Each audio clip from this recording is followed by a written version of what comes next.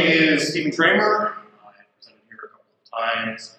Today I am here to talk to you about how to write Swift glue code, good glue code.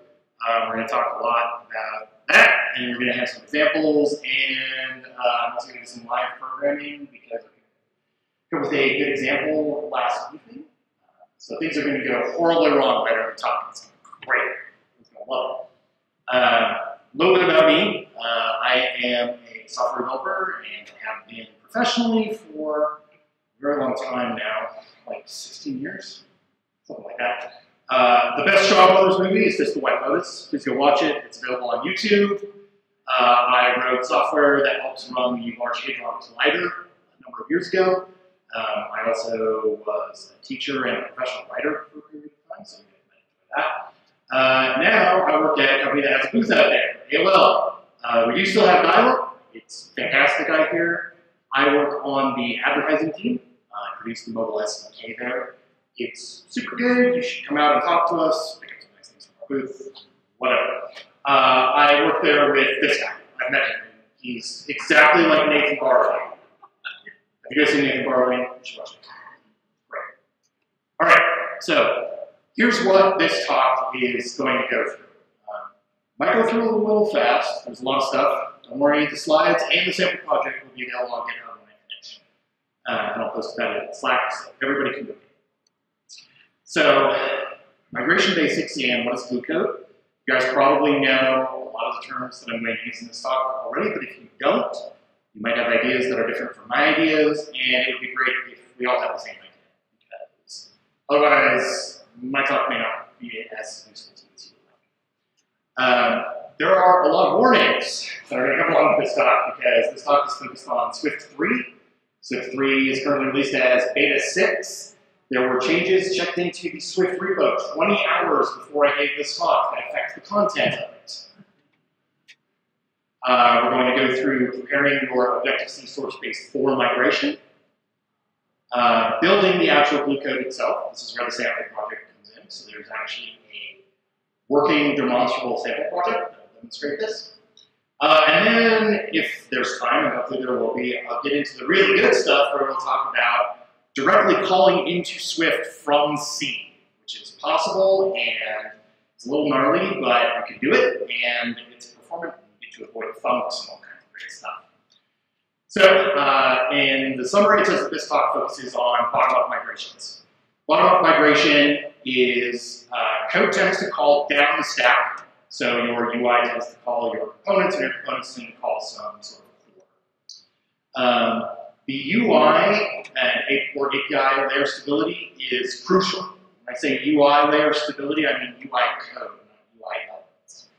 If you work on an SDK, like I do, API layer stability is priority number 1.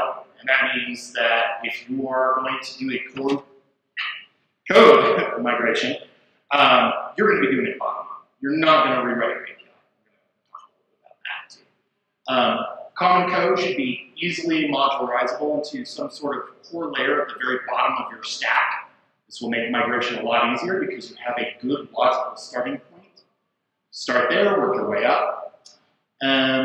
And Objective-C, the one fundamental problem with this is that Objective-C calling to well-designed Swift is not particularly easy. And when I say well-designed Swift, I mean Swift that takes correct advantage of exceptions, structs, enumerations with associated types that derive from classes. Objective-C is not good at playing nice with any of those things. We're actually going to talk about all of them, wrap them, and how to call them directly and memory map them against objects that you can use in Objective-C. So, what is glue code? Glue code is the interoperability layer. We're going to be writing it in Swift. There will be parts of it that will be written in C. And the whole reason for that is you want the Swift code that you write to map onto either Objective-C or C. There's some really good capabilities in Swift for mapping to Objective-C. Calling from Swift to Objective-C is super easy. Right?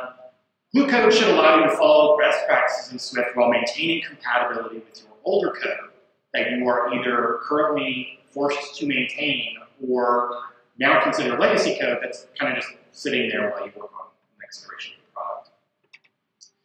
Glue code is also transient. You're supposed to throw it away when you're done. The real problem with this is that glue code is also time-consuming to write. Take a look at this. People will naturally ask, why would you want to do this if it is both transient and time-consuming? Well, it's because doing an entire product migration from Objective-C to Swift all at once is even more time-consuming. You're going to have even more compiler problems. You're going to have states where the product won't build. Also, it's going to take a massive amount of time and manpower. And you want to follow Swift best practices, and if you're writing fully Objective-C compatible Swift code, you cannot do that. You can't use structs, you can't use any of those cool enum features. Using exceptions is possible, but not necessarily easy. And then also the ideal state of glue code is that you can automate generating. Glue code is meant to be so boilerplate that you could have a tool plug into the compiler chain and write it for you, which is something I was hoping to do and then did not. So my apologies. These are the warnings, first set of warnings. You guys are going to see a lot of these numbers up here, SE followed by 4 digits. Those are Swift evolution documents.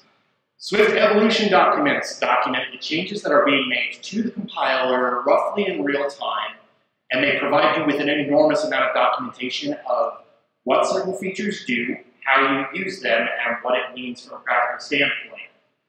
The naming problem referred to here is API naming guidelines for Swift and for Objective-C are different.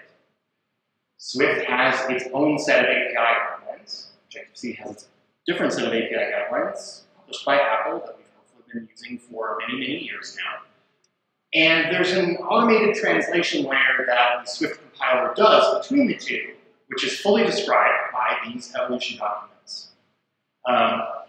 What this means is that this is why you don't rebuild an API in Swift right away, because you will encounter the naming problem, and it'll be really weird. Like Swift wants to do things like convert, like if you say init with string, Swift converts that to init, and then the parameter name is a string. Sometimes that results in really weird things. Like for example, in the auto-generated Swift API for RSK, there's a method called initialize user info user info. It's totally unintuitive. We have to work that. I already mentioned this. It applies to Swift 3 beta 6 only. It's in the Xcode, latest Xcode beta as of, there's another one today. Swift does not have a stable API. This is a really big deal because Chris Leitner said Swift 3 will have a stable API, and then he said Swift 4 will have a stable API. So hopefully Swift 4 will actually have it. No stable API means a lot of things, but for developers who maybe don't care about this, ABI is essentially the set of calling conventions that define how is a function name mangled, how are arguments passed, is there type erasure, how do thunks work. Lots of nitty-gritty compiler internals that guarantee that if I build with one version of the Swift compiler, any other version of the Swift compiler can also use that code, or those object files, I should say. Swift is framework only. This bit me while I was doing my example project. The no stable API means it is framework only, which means if you ship Swift code today, it has about 5 megabytes to your application or your library, because it has to include every Swift library that you use, the core libraries, anything that is not an Objective-C framework, it has to ship with your Swift library. That means things can get big, fast. And the last one is bitcode and optimization are absolutely going to affect the direct calls to Swift that we're going to talk about later. Bitcode affects it because when you produce bitcode, what you're really doing is you're not producing assembly code, you're producing something called LVMI, intermediate language that is meant to map very closely to assembly. And then you ship your bitcode off to the App Store. When somebody downloads the app from the App Store, Apple's servers just-in-time compile that LVMI to assembly. if you don't know exactly what that compiler does, some of these direct calls will not work. There will actually be assembly code in this talk. Even at O0, Swift does some optimizations that can make it very difficult to do direct mapping. All right, so let's go ahead and get into the actual topic. Preparing for migration is heavily annotate your Objective-C code with nullable and non-null. Non-null makes the Objective-C compiler realize you should never return or pass a null value here. And nullable says it's okay to pass a null. This is equivalent to saying whether or not something is allowed to be an optional type in Swift. If something is non-null, it cannot be an optional. If it is nullable, it could be an optional. There is a macro that really helps with this. NsAssume non-null. If you put NsAssume non-null begin at the top of the header file, NsAssume non-null at the end, it assumes that everything is non-null. It behaves as though you are writing Swift method definitions, where everything is a non-nil value unless you explicitly say this is allowed to be nil. These are incredibly useful. Last one, generics. Use generics, like everywhere. They're great. The Objective-C compiler is not particularly smart about generics, but when you import an Objective-C header into Swift, which you will have to do no matter what kind of migration strategy you're using, Swift will correctly type annotate it. And for those of you in the audience who know about covariance and contravariance, Objective-C currently supports those annotations for generic types, and Swift does not. So at some point, Swift is going to have covariance and contravariance for people who actually want that. Next up, enumerations. Enumerations, you should be declaring them with NS-enum. Option bit flag should be declared with NS-options. These are little macros. You put them after a type def, you fill them out just like you would a regular enum, and it's essentially a code annotation where if you follow a specific naming convention, Swift will correctly import these things as Swift enumerations. Very useful. Here's an example from our SDK, which is banner sizes. We enumerate banner sizes. So you provide it with a type, in this case NS integer, they're all integer types. You provide it with the name of the enumeration, and then each element in the enumeration starts with the base name and then has the property name. So this would map to the Swift type and then inline add size with the members banner, large banner, medium rectangle, full banner, leaderboard, and flexible. NS option is the same thing.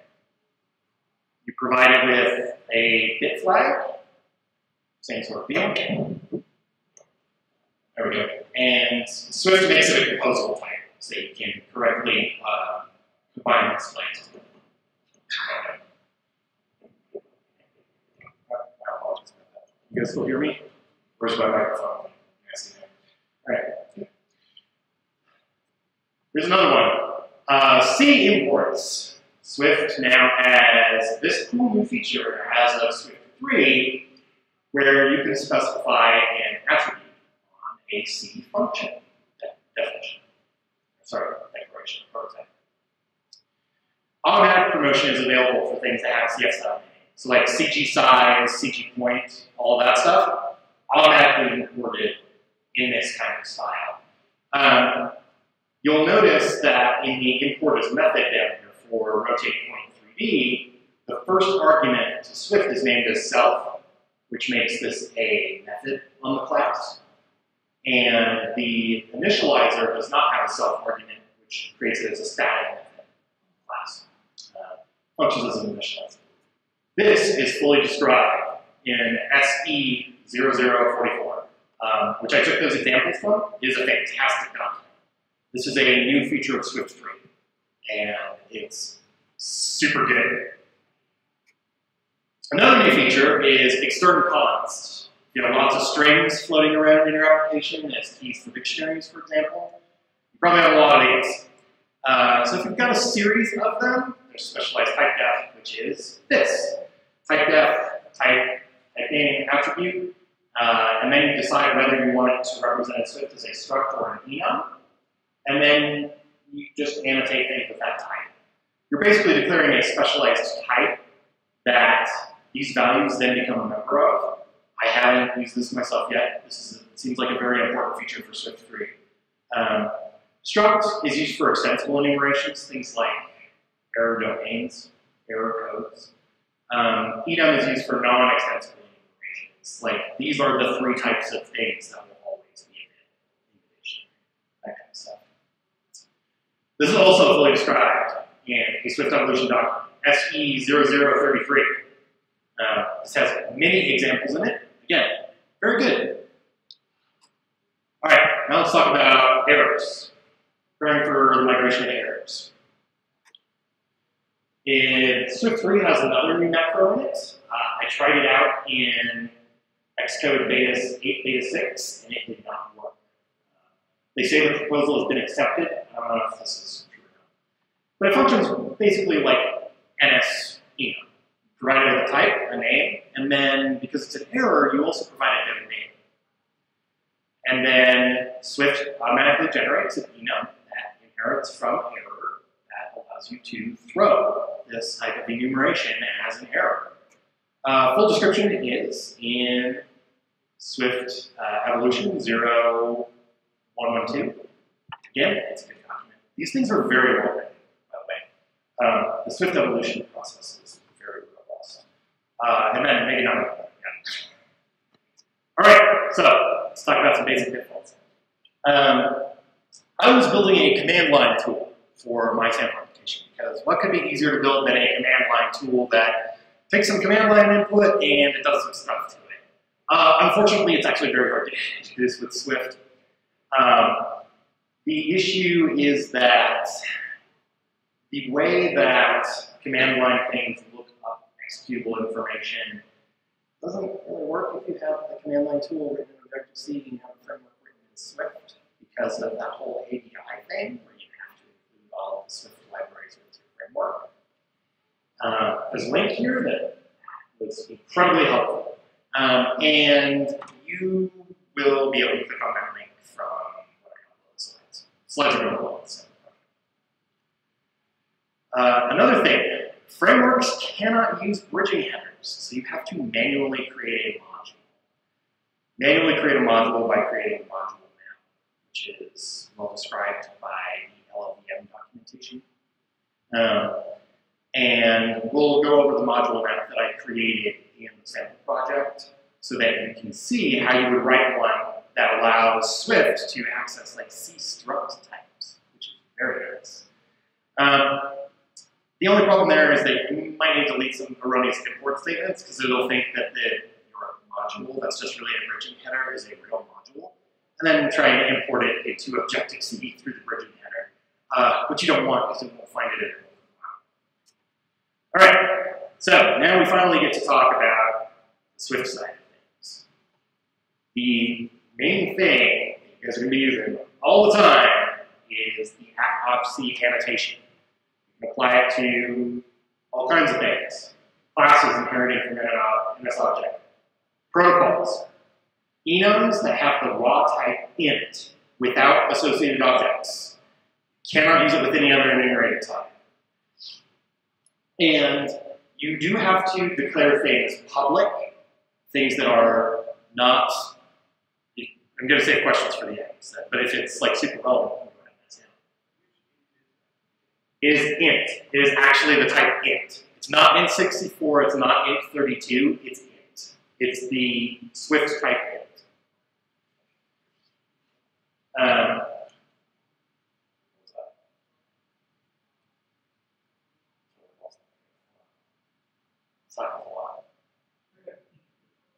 Okay, enumerations of raw type int. Oh, public. obc also only applies to things that are marked as public. If you try to use obc with anything private, protected, or those two new types of access that they added in Swift 3 like a week ago, the compiler will just silently ignore it. It doesn't give you a warning or anything. So make sure that that things are explicitly labeled as public, in addition to having this annotation. It's also the only way to get optional protocol methods in Swift right now. Swift is silently phasing out optional protocol methods. It would prefer that you use an empty default implementation in a protocol if it's optional, which I think is actually a very good change. And then opc does not prevent call optimizations. I talked about this a little bit in my 2014 talk when Swift first came out, because at the time it did prevent call optimizations. What it does now is opc generates a wrapper method that's a thunk.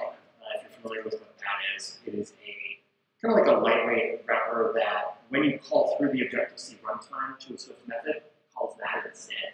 And then that dispatches to Swift. It does all the type wrapping and unwrapping for you.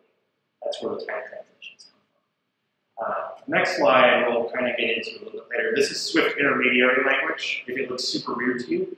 But the important things to notice here are that there is the method at the top, which is the Swift opc test method. So that compiles down to the intermediate language. And then there's the thunk down here, which is the Objective-C. And you'll notice that all the Objective-C thing does is just like, it unwraps values, calls the method, and then we'll talk about Swift. So, built-in sensitive promotions. Numeric float and bool types are mapped to Objective-C primitives. Integer types are mapped to corresponding NS type. So Swift int maps to NS integer. Unsigned int maps to NS uint. Double maps to double. Bool is a little weird because it maps to something called obc bool in Swift, because the Boolean type in Objective-C is actually an unsigned character and not its own type. It's a type alias for something. So obc bool is a little strange. You can also type that. You can also typecast them to NS number.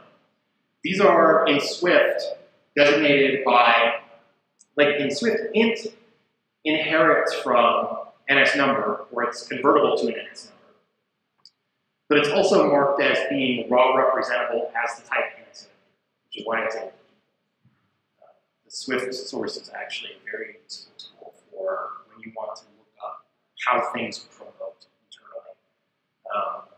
All of the primitive types in Swift, or what you think are primitive types, are actually defined as part of the standard library of Swift.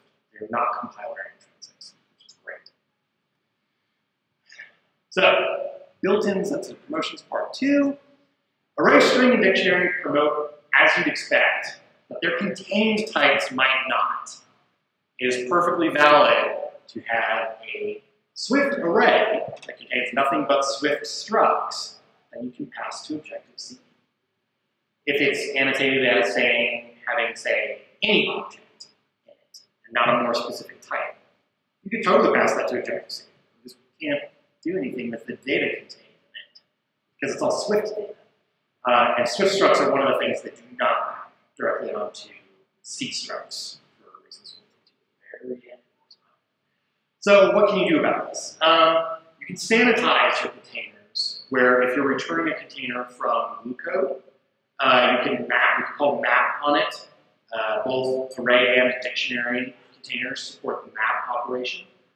And inside of your map, you can call wrap methods on anything wrappable. I'll talk about in the sample project what the wrap method represents. And then you can return a wrapped obc object. Array gets passed through. It's guaranteed to contain only things representable in Objective-C, and you're good. All right, so I've talked a little bit about the sample project, so now the sample project time. Sample project time means VM time. I'm running CRA in VM. I'm running a VM that is apparently not. All right, so you'll have to bear with me because I've got to look over here at this giant monitor and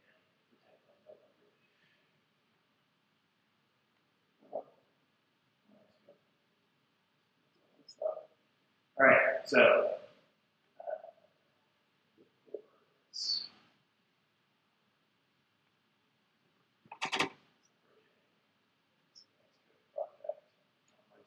There's your workspace. Okay. I apologize for not having this. Oh yeah, also there's a bug. This is going to be really awful. There's a bug in Sierra Beta 6 where you can't drag windows. This is going to be really bad. Double click. Oh, there we go. All right, that still works.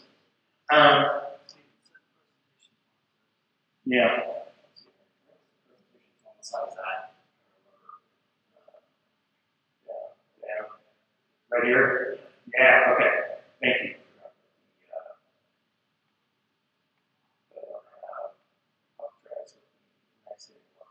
So, this is our Objective-C code. This is a fancy command line tool where you feed some string input and it prints out a bunch of coordinates that exist in a format that is totally nonsensical, but is great for this particular demo. And it can either print them all out or it takes them out of all. And this is a front end where all it does is it reads from the command line and it parses these values out, and then it does something. This is the whole parts of it. Pretty boring. The exciting stuff is all. This is the libchords library, which is written in Swift. So let's skip down past the C stuff right now. So first things first, let's go over what the actual code looks like, because it's pretty simple. We have a coordinate error, which is an extension on a C type. Go back to that. There is an enum, that is a subclass of nothing, that has associated types. There is a tuple, which is also not representable on Objective-C. There's a struct, which is not representable on Objective-C. There's a couple of methods on here, but don't have much of a preview. It operates primarily on coordinates. And a coordinate conveniently has that enum. So, run down through this. All right, so now let's get into the wrapper.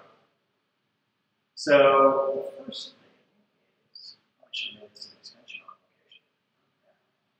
location. So, the first function that we encounter to do glue code is called wrap. All that this does is it takes our internal type location and it wraps it to an Objective-C representable type location wrapper. That's all it does. Nothing fancy. There's a top level function in Swift here. That's pretty good. All right, this is where the Objective-C project starts. So, position is the enumeration that has associated types. What we've got here is, go over to C code real quick. So, what is position? Well, position is, if you've been a C programmer for a while, you've maybe seen tag unions. That is exactly what a Swift enumeration with associated data is. It's a tag union, and that is all it is. So, we've got a union that represents each individual type that could be associated with the value. And we've got a tag that tells us what it is. Those tags are enumerated up here in an NS enum. We want them correctly exposed to Swift. And that's our position. So, how do we route the position? Or, excuse me, unwrap the position. This takes a route position and it codes it. Well, we just switch on the tag. The tag is correctly imported into Swift thanks to the NS enum. So we just switch on A. Oh, well, if it's an A, then we just return A with the value. To B, we return B with the value. To C, we return C with the unwrapped Boolean value. This is where the weirdness of Objc bool comes. Because this is a Boolean type, and there is no way to convert between Swift's intrinsic bool type and Objective-C's Objc bool type that isn't like kind of gross. So in particular, there's not a constructor for Swift bool that takes an obfusc. This is actually a bug. All right, how do you wrap a position? This is actually, I mean, it's not particularly complicated. It's the reverse operation. You also notice that wrap is a method on the enumeration, and unwrap is a static method on the enumeration. So you can unwrap anything without a particular instance, but you must always wrap an instance. Well, when you wrap an instance, okay, switch on the case, set the correct value in the union, and set the correct tag on the wrapper. And that's really all it takes. It's not too super involved. Just go right ahead. It's like some time. All right, so here's a function for wrapping coordinates. Tuples cannot have associated functions because tuples are just pure data. So wrapper for a tuple, okay, it wraps the position and it puts the value in the wrapper and it returns the wrapper. Our tuple wrapper looks pretty much exactly like what you'd expect. It's a C struct that is a position and a value. Tuples are contiguous data in Swift, which is very useful. There's never gaps between them. It doesn't pack the structs. They are 8-byte aligned, exactly like C structs. So you can directly map a Swift tuple onto a C struct. You don't have to worry about creating an Objective-C type to do that. And by the way, we could have just as easily created an Objective-C type for a position wrapper, but we probably would have had to have 3 Objective-C types for that, one for A, B, and C. It's much easier to represent as a tag name. And it's more efficient, too. Efficiency is what we keep. All right, then you can also unwrap a coordinate. Well, how do you do that? Okay, well, you unwrap a position and get the value off of the coordinate. Great. Location wrapper. Okay, so this is the only real wrapper class because you have to wrap Swift structs. Swift structs are also generally represented as contiguous data, but they're memory managed contiguous data. They are memory managed by Swift. Swift does not actually make a guarantee that your Swift struct lives on the heap, lives on the stack, or behaves in any way differently from a Swift class. It says that it's more likely to treat it like struct data, or sorry, stack data. That's it will. So, obfusc, you'll notice that everything here is declared public.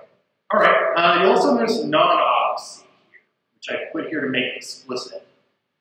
This prevents something that is public in an obfusc class from being made available to Objective-C. This is a way to do method hiding from the Objective-C runtime. Like, for example, if you don't want somebody to swizzle a particular method, but you still have to declare a class obfusc, non-obfusc is your friend. It's a feature that many people have wanted for a very long time. All right, coordinate. Well, it's a coordinate wrapper. What does it do? It just returns the wrapped coordinate from our wrapped location. Same with the name. Returns the wrapped location's name. How do you initialize it? Okay, well, I initialize it from a coordinate wrapper and a string. You initialize a location from a coordinate and a string. This is starting to probably look very boring. But you guys are getting Also, there's a convenience initializer here. There's a file private, which is one of those new types in Swift, where you just feed it a location and it just wraps the location for you. It's a very convenient way. We use that in the wrap function for the wrap function. So, Swift does not have dynamic dispatch or introspection of any kind yet. It's not very good, but working on it. I should show it at some point. So you have to manually write every method that will wrap a Swift method. If there are a lot of methods on your Swift struct, you will be writing a lot of these. And they will all look almost exactly like this. Maybe with some wrap block methods. And then I discovered a really cool Swift bug. It turns out that you can't use throws with anything that returns a struct. So you'll see that I created a location functions object, which is intended to access kind of like a singleton. And the reason for that is we want access to this right here, the function defined at the module level. You cannot put the opposite specifier directly on a function. You have to wrap that function in a class where that class's only purpose is to allow you to call it that function. All right, I've only got 10 minutes left, so we're going to abandon the sample project at this point. That actually covers like pretty much everything, except for, the map. This is what a module map looks like. You give it a header and you tell it to export everything. All right. So, in the time remaining, I may not get to do live coding, unfortunately, but we can talk about direct call bridging. And notice that I mentioned contiguous data types a whole bunch. There's a reason for that. There's also a reason why those structs were laid out exactly the way they were laid out. Here's how you can figure out how your own direct call bridging. This is exactly how I figured it out. So, the Swift compiler tool chain, Swift produces an AST, abstract syntax tree, which is then translated into something called Swift intermediate language, which is SIL, which is then translated to LVMIR, which is either bit code you ship, or you compile it to a symbol. And each step provides valuable information about can this be a direct call, normally in SIL, and how do we actually make this call, which is the later steps. You often have to look at not just the LVMIR, but also the assembly, because Swift does some really bad stuff with return registers. It does not use the system V return register API. It returns values in registers that are not meant to use as return registers. So you can actually lose data. And that is normally associated with functions. All right, function names. Well, there's not an official no-mangled attribute, but you can use this attribute, @silgen_name. This produces an unmangled name that goes directly to the Swift intermediate language as that function's name. And you can just call that from C, however you want to. You may not call it correctly, but you can. Swift demangled is a nice little tool that allows you to give it a mangled Swift function name, and it'll demangle it. Great. And then this is the big one. The Swift compiler will emit SIL, IR, or assembly based on what you feed it. This is the #1 thing that I used when preparing for this talk and figuring out data layouts. So, I'm going to really push up this. You need to know a little bit of assembly to kind of look at some stuff. I'm going to skip that because I don't think I'm going to get through enums. This is about memory layout of enums. Use obviously if you can.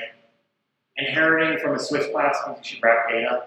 Instead, if you inherit from like the Swift character type, because you're writing a tokenizer or something, Swift character type is actually like a Unicode 32 type. It's crazy, like string handling, which is very difficult. You should probably wrap that in an Objective-C class instead, even if it has associated data. You, however, cannot put unions inside of the Objective-C class because Arc does not know how to properly memory manage stuff like unions. So, all right, I only tested this with very simple associated types. I did like the position type that we saw. That was how I figured out the data layout for that enum. Turns out that the union is first and the tag is last. There may be cases where the tag is first and the union is last. All right, you might recognize that. So, the most important question, which I just asked. All right, Optionals. This is worth mentioning. Optionals are just enums. They are defined in the Swift library like any other type. They have syntax sugar because syntax sugar is nice. It's just another type. It's an enumeration of two types, some and none. Right. And then tuples. Tuple is a contiguous block of space, just like I mentioned. It's a C struct. Fields are ordered in the order you declare them. And in fact, if it's a tuple of all of the exact same data type, for example, if you've got a tuple of 3 ints, just represent it as an array. And a C array is a contiguous block of space that holds a single type. Awesome. All right, here's what tuples look like in the compiler. This is what it looks like in the assembly. Here, we are returning a tuple that is an int, a double, and a position. So this will actually give you some insight into how to determine where that tag goes. The move instruction does moves. RDI is the first input register, and RAX is the return register. All right, well, it moves the value of 12 into the memory location signified by the first argument. You may notice that there's not an actual argument passed in this Swift function. It's because you are expected to allocate the memory outside of the function. This is where the lifeguard is. So all of this. Then we put double value in. Well, the double value appears 8 bytes after the int, which makes sense, into 64 bits on our x86-64 machine. Okay, well then the value of the position gets written in, and then the position tag gets written. Position tag takes up 1 byte because that's the smallest 8-bit aligned memory that can hold the values 0 through 2. Because we only have 3 types, or 3 cases. All right, cool lab example is not going to happen. It will definitely not. There's like 3 minutes left. I sorely apologize to everyone for this. I did not time my talk because I had to rewrite large portions of it in the last 2 days. All right, it's time to talk about warnings. This is the most important part of the talk. Modifying a function signature can introduce very extreme optimizations in Swift. That gen tuple method that we just saw, for example, if I remove the position from the end of it, well, it no longer wants to write to a space that I've allocated in memory. It wants to write directly to the return register and one of the floating point registers. A floating point register is not a return register, it's a floating point register. The contents there, that's not a designated return register in System 5. Swift 3 is not designed for operability with anything other than Objective-C or Swift. This is a very serious thing to say. If you want to write a Swift library and then have a C front end, you're crazy. Don't do that again. Hopefully that will change. Handling those return optimizations natively means get the register and write inline assembly to load from that register. If you do this, you really are crazy. Don't do this. Please don't. I was going to do another line example.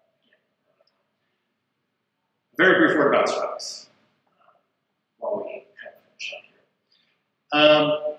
here. First rule of structs is don't bridge structs. Like, don't directly bridge a struct as a C struct type. There's memory management, there's function tables, there's lots of stuff. Also, that's the second one, just a thing. Everybody likes that. And then, how does Switch bridge these struct behavior objects, such as dictionary and array? I was actually going to watch a class and show you guys. Seriously, there's a function that is called underscore obc bridgeable or something like that on those types. Which, oh no, on those types, which would directly translate the internal representation to an Objective-C representation. This is the change that was made 20 hours ago. That method is gone now. Bridging between Swift dictionary and array and Objective-C dictionary and array now work completely differently than they did 20 hours ago. I cannot emphasize that enough. Swift changes very fast. So, closing remarks, because we're at 0 minutes, so I will close very quickly. Swift is designed for Swift-only ecosystems. But Swift also has a lot of other uses. There's actually a case study where somebody wrote a Swift library that is used on Android as well. And there are lots of people who want to run open source Swift on Linux and interface with it with C programs. If you care about this stuff, maybe Rust is for you, which is another memory-safe language that's focused on systems programming instead of applications programming. Also, Swift Evolution 0058 is a deferred proposal, not accepted. This is about allowing you to write a custom bridge, your own custom glue code, as part of a fully supported Objective-C bridgeable protocol. They deferred this because they didn't know how exactly they wanted to do this. Because the proposal was, do it like array and dictionary do it, which, again, changed 20 hours ago. So they had good reason to defer this. If you care about this, watch the Swift Evolution mailing list, get involved with understanding the Swift Evolution process. Actually, very friendly. I haven't gotten involved in it yet, but I'm going to have to soon because I really care about this, and also I care about others that are out there right now. So, all right, we're done. Sorry that